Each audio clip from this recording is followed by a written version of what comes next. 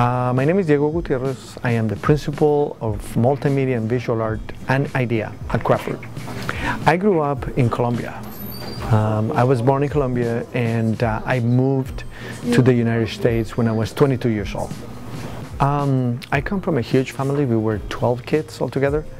Out of the 12 kids, I'm number 9 on the list, and I was the second who graduated from high school. Out of all the 12 brothers and sisters, I got a sister who finished some technical college. I finished college, and then I have a brother who, when he was 50 years old, he became a lawyer. The rest, just got to work. I think that growing up was mostly trying to find, whenever I realized I want to continue studying, trying to figure out how I was going to pay for it. There was, in Colombia, I couldn't find things like scholarships, and there was no grants, I was concerned that once I was out of high school, how I was going to be able to pay for my college. So that was one of the things that I was concerned about it.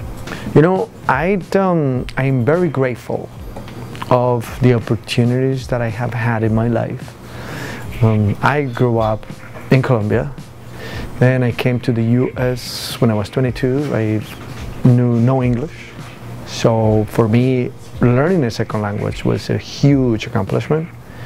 I would say also that I have the opportunity to go to all the educational system that exists in California, with the exception of high school, because I went to community college. I got my math degree from San Diego State. I got my master's from UCSD, and then I went and got my administrative credential from the University of San Diego. So I think that for me it's been a great accomplishment. And again, I haven't done it alone. I have a lot of help, anywhere from when I started here in this country to all the way when I became a principal. My philosophy changes depending on my age. Right now, I would say that I like to enjoy every single minute of my life. That's one thing that I do.